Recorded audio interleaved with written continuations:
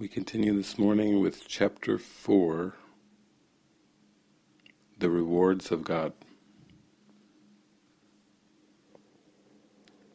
The ego does not recognize the real source of threat, and if you associate yourself with the ego, you do not understand the situation as it is. Only your allegiance to it gives the ego any power over you. I have spoken of the ego as if it were a separate thing acting on its own. This was necessary to persuade you that you cannot dismiss it lightly and must realize how much of your thinking is ego-directed. We cannot safely let it go at that, however, or you will regard yourself as necessarily conflicted as long as you are here, or as long as you believe that you are here. The ego is nothing more than a part of your belief about yourself. Your other life has continued without interruption, and has been and always will be totally unaffected by your attempts to dissociate it. In learning to escape from illusions, your debt to your brother is something you must never forget. It is the same debt that you owe to me. Whenever you act egotistically towards another, you are throwing away the graciousness of your indebtedness and the holy perception it would produce. The term holy can be used here because, as you learn how much you are indebted to the whole sonship, which includes me, you come as close to knowledge as perception can. The gap is then so small that knowledge can easily flow across it and obliterate it forever. You have very little trust in me as yet, but it will increase as you turn more and more often to me instead of to your ego for guidance. The results will convince you increasingly that this choice is the only sane one you can make. No one who learns from experience that one choice brings peace and joy, while another brings chaos and disaster, needs additional convincing. Learning through rewards is more effective than learning through pain, because pain is an illusion and can never induce more than a temporary effect. The rewards of God, however, are immediately recognized as eternal. Since this recognition is made by you and not the ego, the recognition itself establishes that you and your ego cannot be identical. You may believe that you have already accepted this difference, but you are by no means convinced as yet. The fact that you believe you must escape from the ego shows this, but you cannot escape from the ego by humbling it or controlling it or punishing it. The ego and the spirit do not know each other. The separated mind cannot maintain the separation except by dissociating. Having done this, it denies all truly natural impulses, not because the ego is a separate thing, but because you want to believe that you are. The ego is a device for maintaining this belief, but it is still only your decision to use the device that enables it to endure. How can you teach someone the value of something he has deliberately thrown away? He must have thrown it away because he did not value it. You can only show him how miserable he is without it, and slowly bring it nearer, so he can learn how his misery lessens as he approaches it. This teaches him to associate his misery with its absence, and the opposite of misery with its presence. It gradually becomes desirable as he changes his mind about its worth. I am teaching you to associate misery with the ego and joy with the spirit. You have taught yourself the opposite. You are still free to choose, but can you really want the rewards of the ego in the presence of the rewards of God? My trust in you is greater than yours in me at the moment, but it will not always be that way. Your mission is very simple. You are asked to live so as to demonstrate that you are not an ego, and I do not choose God's channels wrongly.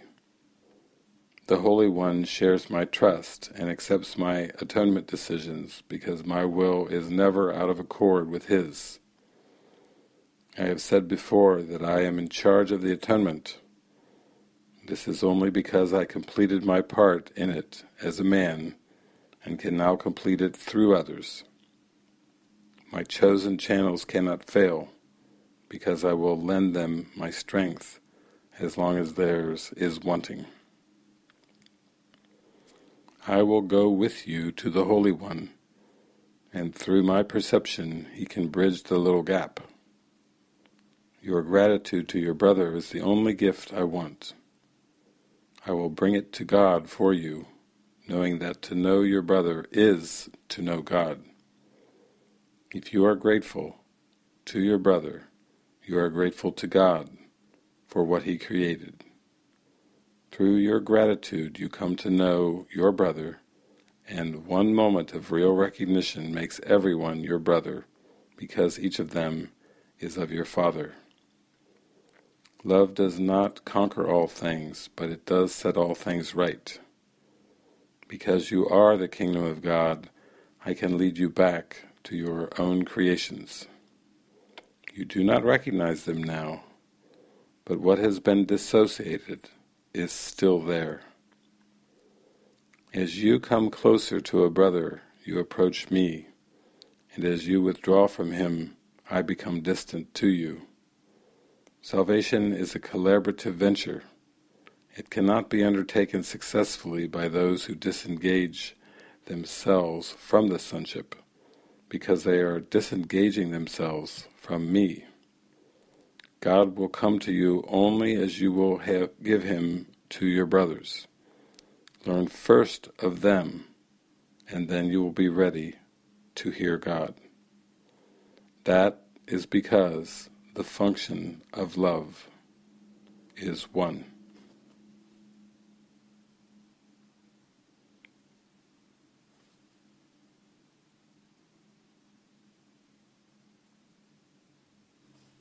And from the workbook,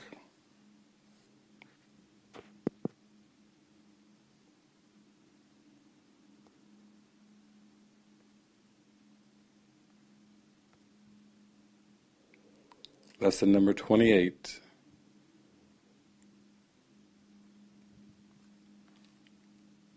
Above all else, I want to see things differently.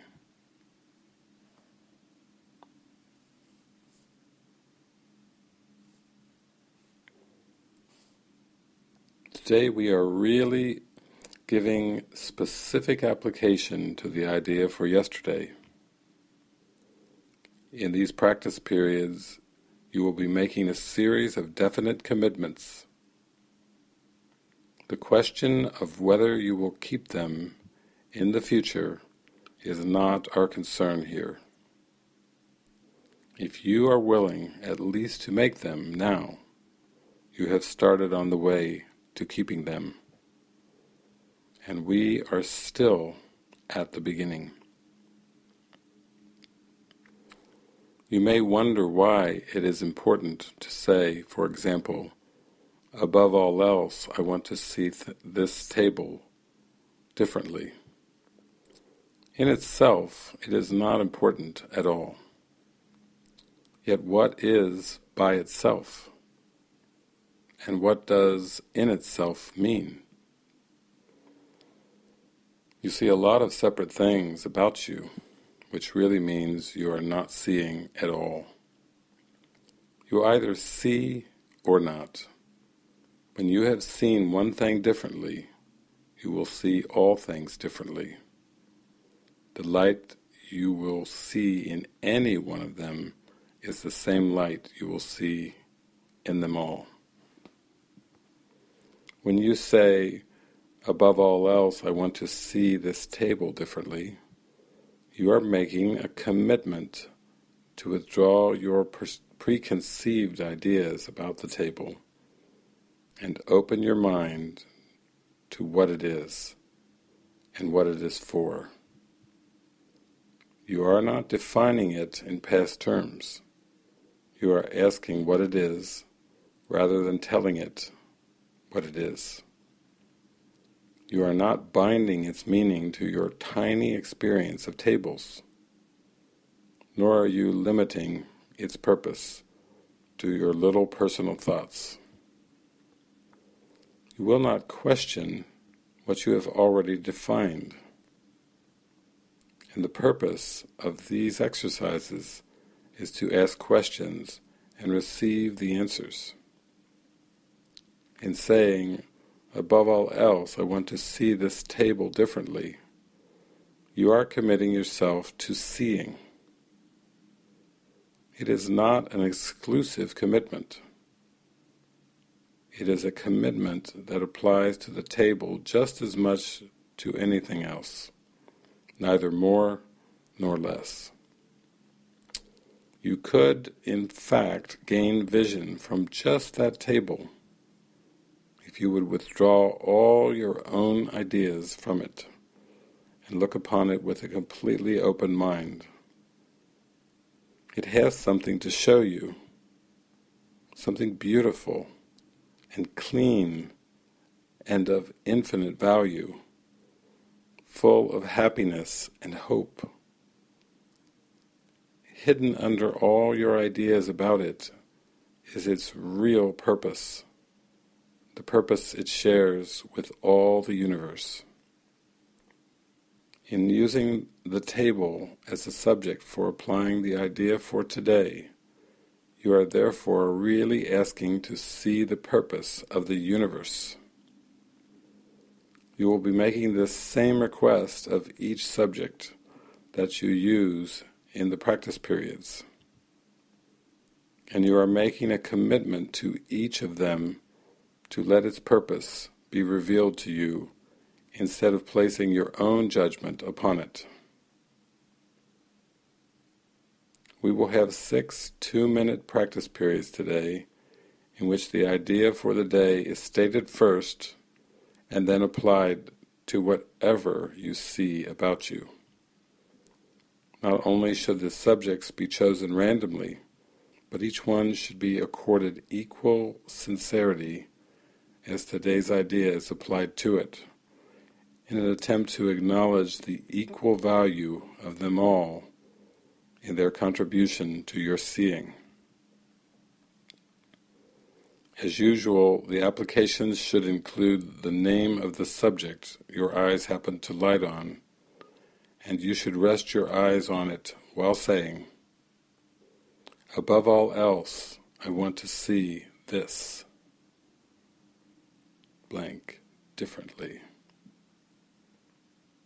Each application should be made quite slowly and as thoughtfully as possible. There is no hurry.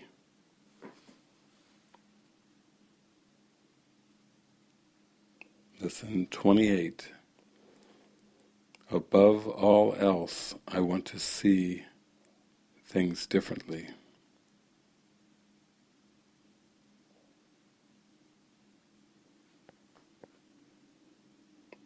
So today we are making a commitment to vision, to the vision of Christ, to light, to true seeing. Seeing in the mind, not with the body's eyes, which is not seeing at all. And today's lesson focuses on using a table. A table as an entryway into the kingdom of heaven within. A table, a familiar object that is only familiar because of the past. And if we are to open to Christ's vision, to the I Am presence that's prior to time, the I Amness of before Abraham was I Am, in order to sink into that experience within, we first must allow all definitions to disappear.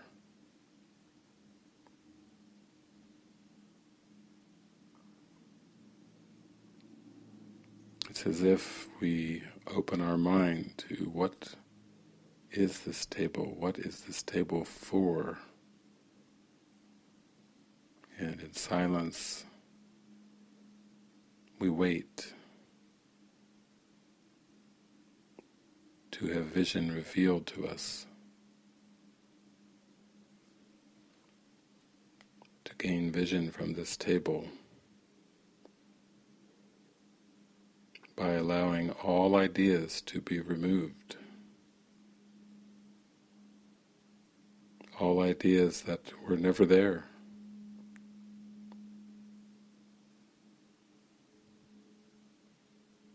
Ideas such as height and width, length,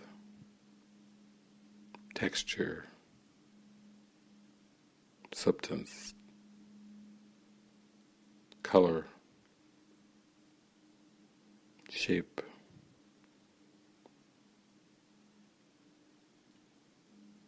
And of course, words. We let go of the word table. We let go of descriptions. We let go of all memory of tables. Not that the table is special,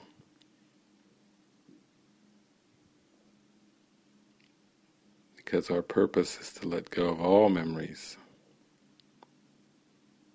all definitions and descriptors of everything.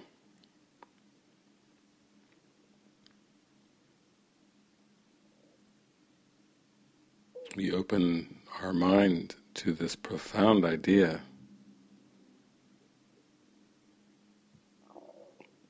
What if nothing exists in and of itself?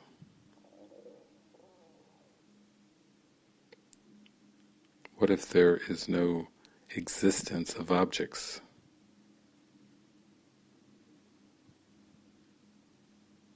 What if it's impossible to define an object? Because everything is whole. Everything is complete. Everything is one.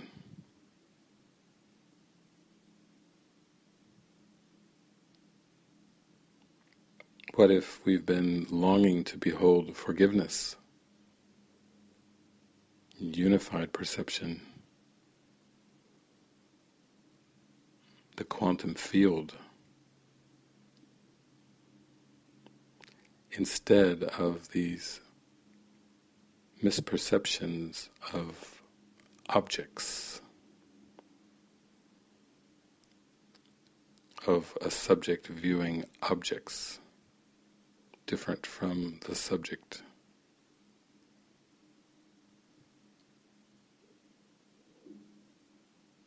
We're praying for a fundamentally different way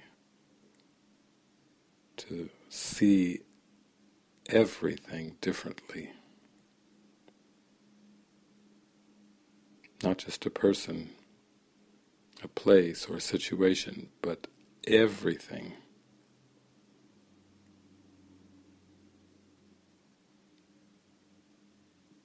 Above all else, I want to see things differently.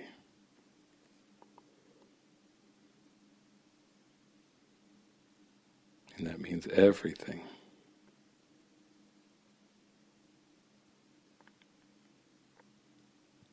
We feel clueless and cared for. We feel safe and undefined.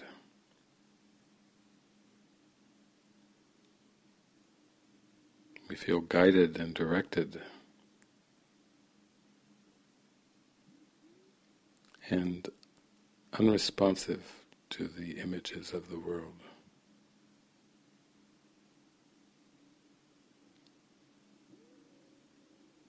Asking in our heart to be shown what truly is.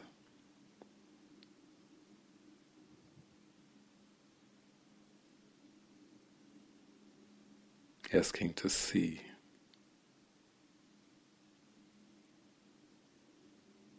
Really, really see.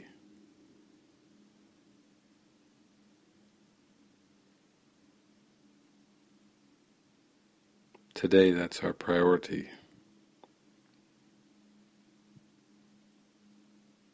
Wanting to see.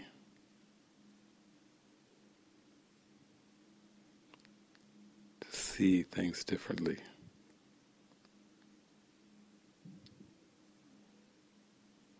And so we rest with this single-pointed desire.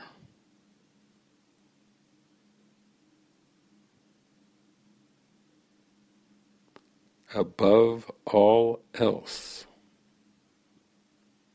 I want to see things differently.